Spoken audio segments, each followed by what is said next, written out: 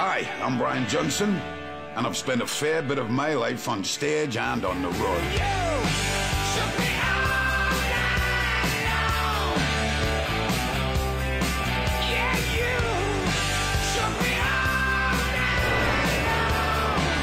And I thought it would be fun to talk to some of my friends who've done the same and survived.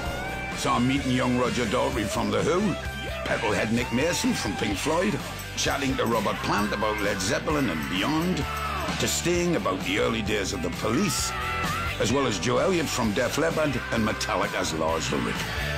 So, let's hit the road.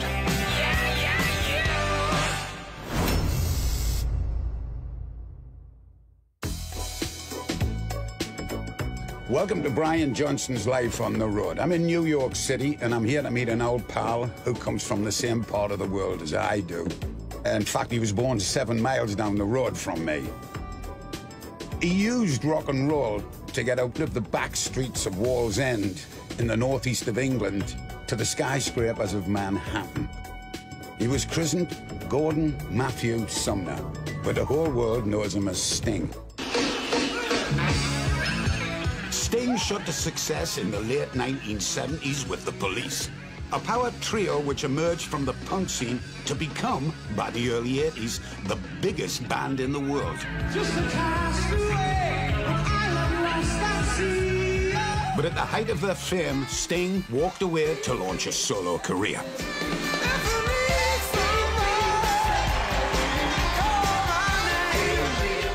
Over the next 3 decades, he explored jazz, world music, and he even played the lute.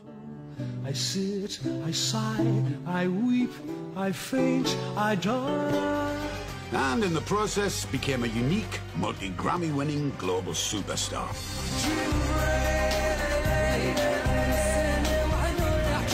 But Sting has recently been reflecting on his early life on the road and the route to the big time. And on his new album, he has returned to the idea of being in a simple rock and roll band.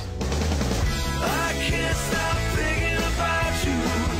I can't stop wanting you this way. I can't face living without you. That's why I'm searching night and day. I want Sting to show me the place where he kicked off his very first American tour, way back in 1978. So I'm picking him up at his apartment on the Upper West Side. Yeah, hey, Brian, good to see you. You get your banjo there. God, it's freezing out there, man. Welcome to the van. Nice It van. is very cold, yeah. No, it is good to see you. I want to give you a hug.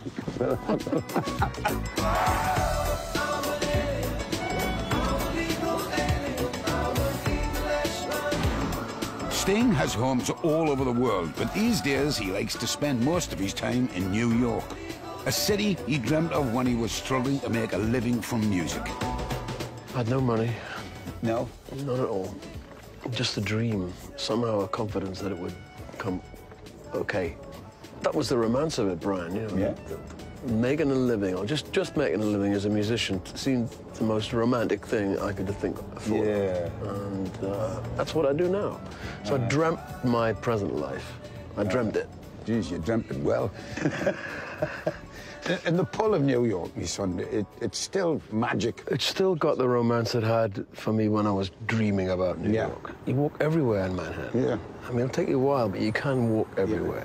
And people recognize you, but they're not intimidated by fame or celebrity, because all New Yorkers have a self-esteem, and you're just on their TV show. Yeah. So they say, hey, Sting, how you doing? You know, like your music, or you suck. Yeah. But it's, you know, it's direct and it's real. One of Sting's latest songs is about how musicians from the Northeast have used life on the road as a way to escape to a better future.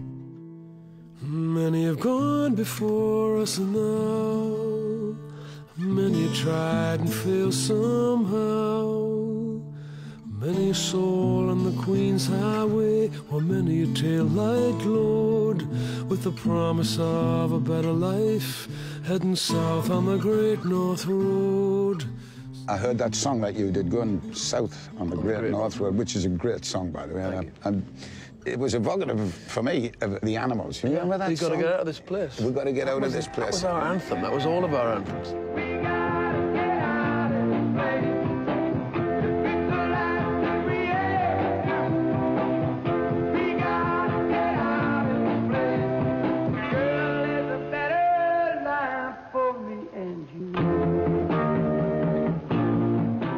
Growing up in the northeast of England like me, Sting's earliest exposure to music was from records, and usually American records. My mother, who was quite a good piano player, loved music. In fact, my first memories of Audrey, my mum, playing the piano. But she'd bring 78s into the house. She'd buy Little Richard, Bama Lama Bamaloo. She'd bring in Teddy Bear by Elvis Presley. Jerry Lee Lewis doing Great Balls of Fire. And it sent me into like a paroxysm of excitement. I used to get kind of catatonic listening to this music. I don't know why it was so exciting. Or the Tequila by the Champs. Oh, right, yeah. That used to drive me. I used to play it again, and the record player became my best friend for a long time. Yeah. I wore it out. And with me, it was just, you know, the BBC television used to have those interludes, remember? And it'd be like somebody, a potter. And at one time, out of the blue, it just said, and now, an interlude. And here's a young chap from America called Little Richard. And it just cut to this immaculate-looking black guy going, and I just, it was like somebody had thrown a hand grenade into the room.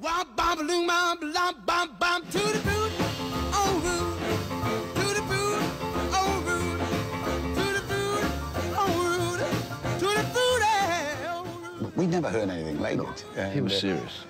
And the horrible thing was, we didn't have a record player, and I wanted to hear it again so bad.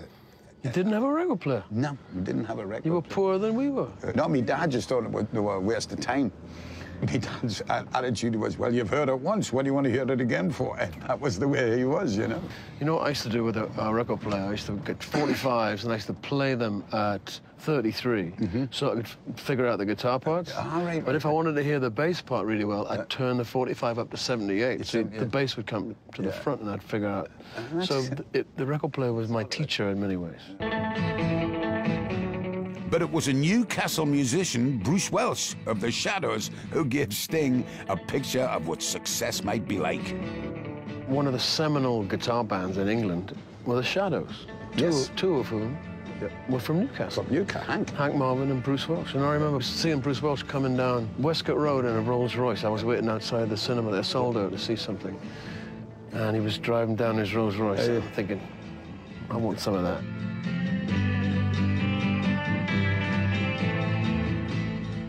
They danced well. That thing they did. That was one step. Yeah.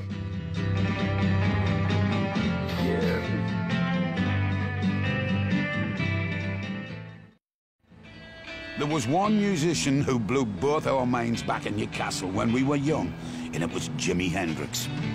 You were at the Club of Go-Go in 1966 when Jimi Hendrix was there. I couldn't get in because I didn't have any money. And what I did, I got down on my hands and knees and well, that was you, wasn't it? The thing that with me sneaking out.